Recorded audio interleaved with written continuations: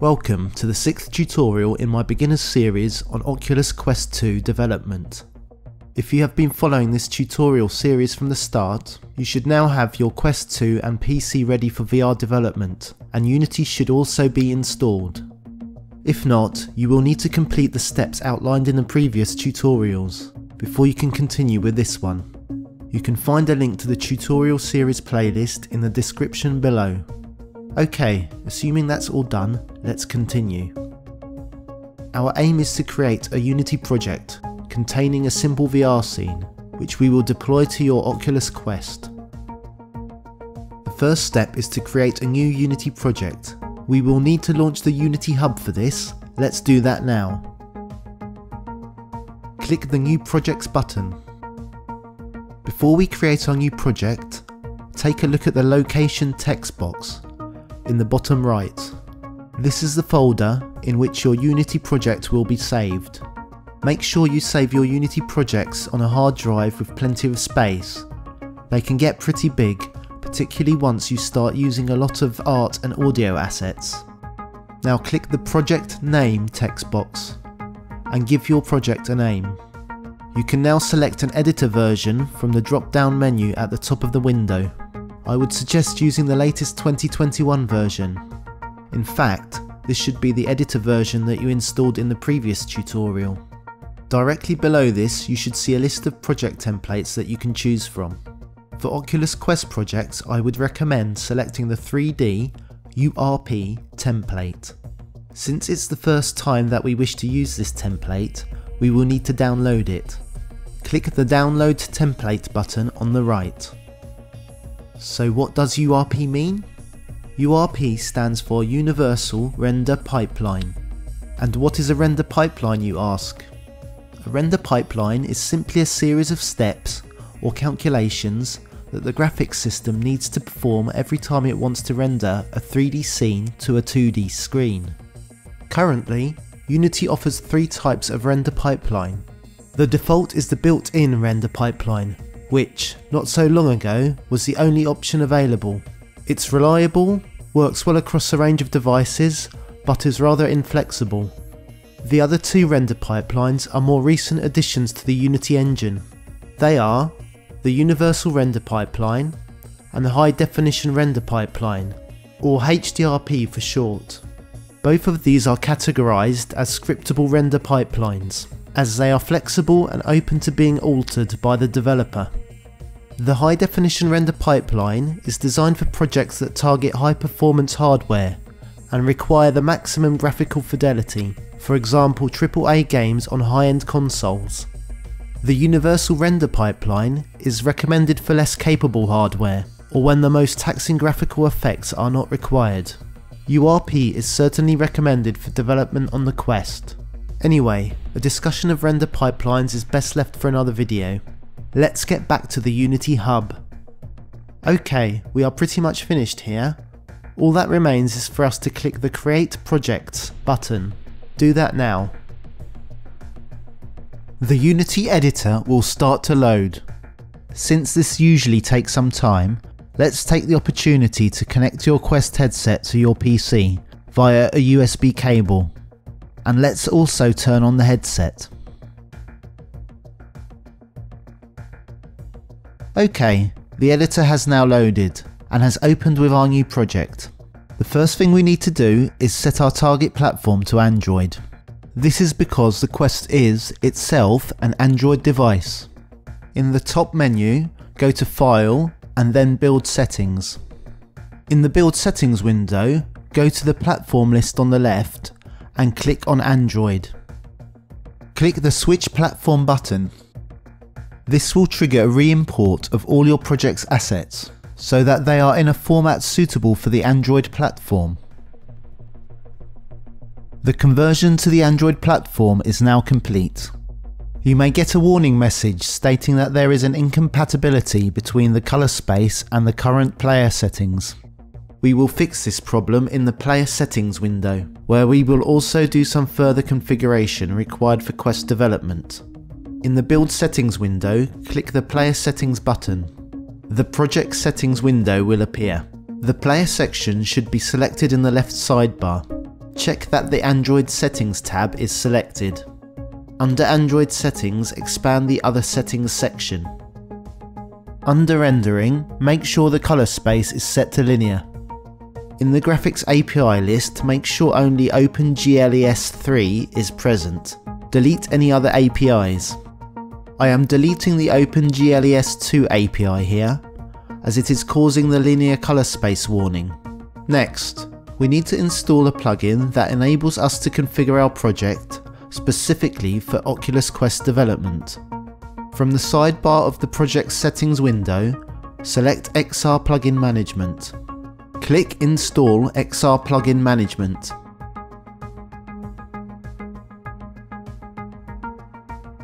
Once the XR Plugin Management system has finished installing, make sure the Android Settings tab is selected. Now tick the Oculus checkbox. This will install the Oculus plugin. Next, select the Windows tab and tick the Oculus checkbox here also. The Windows plugin will allow you to test your VR creations from the Unity editor with your headset connected to your PC. OK, now close both the project settings and build settings windows. Next, we want to set up a VR scene so that we have something to look at when we run our app on the headset. You should see a panel in the bottom left of the Unity editor called Project. This shows our project's folder structure as a hierarchical list. One of the root folders in this list is called Assets, and it's this folder in which you will place your app's asset source files, such as 3D models, audio clips and images. Make sure the Assets folder is expanded, and you will notice it contains a folder called Scenes. You will notice that the Scenes folder currently only contains one scene called Sample Scene. Double click it to make sure it is open in the scene view. Incidentally, the scene view is the central viewport in the editor. So what is a Unity scene? Very briefly, a scene file contains a collection of assets arranged in 3D space. They define 3D environments. Typically, scenes contain cameras, lights and 3D entities, which would include scenery, characters and interactive objects. A Unity scene could be used to define a specific level or area in a video game, for example. Anyway, back to our sample scene. To the left of the scene view, you will notice a scene hierarchy panel. The hierarchy panel lists every object in the scene as a hierarchical tree. You will notice the scene currently contains a camera, a light, and something called a global volume. Notice that when you select a label in the hierarchy, the relevant object becomes highlighted in the scene view, and vice versa. FYI, Unity refers to objects placed in the scene as game objects. Anyway, let's select the global volume from the hierarchy and press delete to remove it. The global volume plays a role in post-processing, which is something I don't want to get into right now. Let's keep things simple. One thing we do need to do, however, is convert our scene's main camera into a camera suitable for VR. To do this, go to the top menu bar and select Game Object. Then go to the XR submenu and click on Convert Main Camera to XR Rig. Look at the hierarchy panel and you will see that the main camera has indeed been converted to a game object called XR Rig. By the way, the main camera does still exist. It's now just buried 2 layers deep inside the XR Rig structure. Expand the XR Rig in the hierarchy and you will see it. In a Unity scene, it's actually very common to have game objects nested within other game objects like this. The main camera is a child game object of the camera offset, and the camera offset is, in turn, a child of XR Rig. Now, click on Main Camera. Take note of the panel on the right of the scene view. This is the Inspector panel. The Inspector panel reveals all the components that the currently selected game object is comprised of. Components often expose certain properties that influence the game object's behaviour. These properties are often editable through the Inspector. Here you can change the field of view of the camera component, for example. Also, notice the first component listed in the Inspector, the Transform component. It displays and allows you to edit the position, rotation and scale of a game object. Every game object in the scene will have a transform component at the very least. Alright, let us now place a simple 3D object within our scene so that we actually have something to look at. In the top menu bar, click on Game Object, go to the 3D Object submenu and select Capsule. A grey 3D object called Capsule will appear in your scene view. Make sure the capsule remains selected. I'm using the mouse scroll wheel here to zoom in on the capsule in the scene view. I want to make the capsule larger so that it will be more prominent in our VR scene. One way to do this is to type the scaling factors in manually in the inspector panel. Go to the transform component and alongside scale you will notice 3 input boxes, one for each axis. I'm scaling each axis by a factor of 3 here. Okay, we now have a 3D object in our scene which we will be able to see when we run our app. Press Ctrl S to save the scene. Before we build our VR project as a standalone app for Quest, let's test it out via the Unity editor. It's actually possible to view your Unity scene directly through your headset, providing it is connected to your PC via USB. However, you will need to put your Quest headset into Oculus Link mode first. Make sure your Quest is connected and turned on. Put on your headset.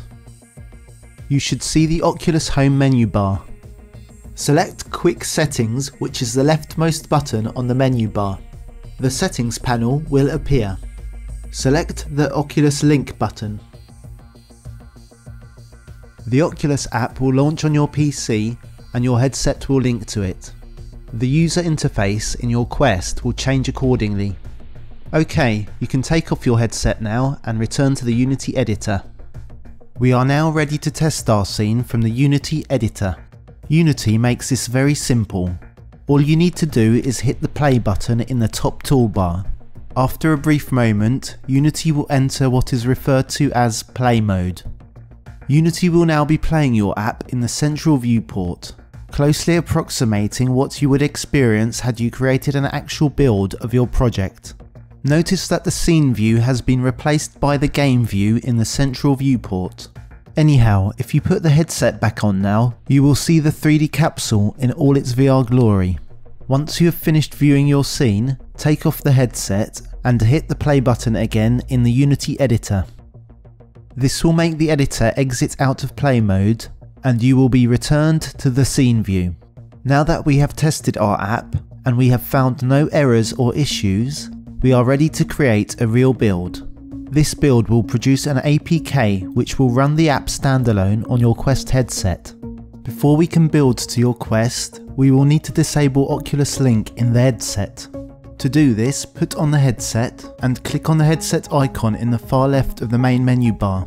A panel will appear giving you the option to disable Oculus Link. Click on the Disable button. You should be promptly returned to the Quest 2 home menu. Now remove your headset and return to the Unity editor. In the Unity editor, go to the top menu bar, click File and select Build Settings. The Build Settings window should open. In the top part of the Build Settings window, there is a list of scenes to be included in the build. We have made our changes to the sample scene, and this scene should already be included. If not, then simply click the Add Open Scenes button to add it to the list. Next, click on the Run Device drop-down menu. If your Quest is connected and switched on, then it should be listed as an option in this menu. Select it. You are now ready to build and deploy your app to your Quest headset. Click the Build and Run button. You will need to enter a name for your APK file and the folder in which it is to be saved.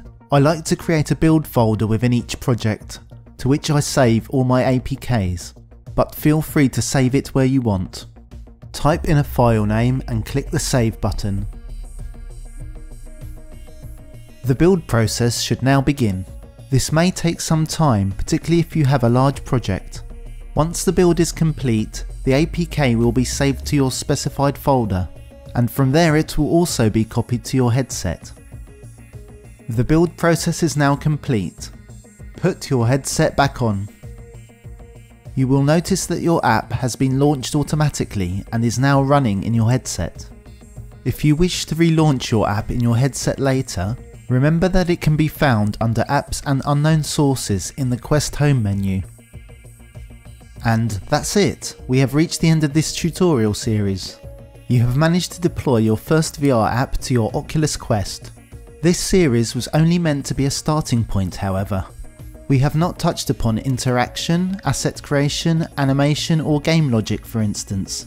I plan to produce further videos that dive into these and other areas of VR development, so please subscribe if that's of interest to you. I would also recommend that you look at some tutorials covering the basics of working with Unity. I'll put some links in the description. Good luck and happy questing!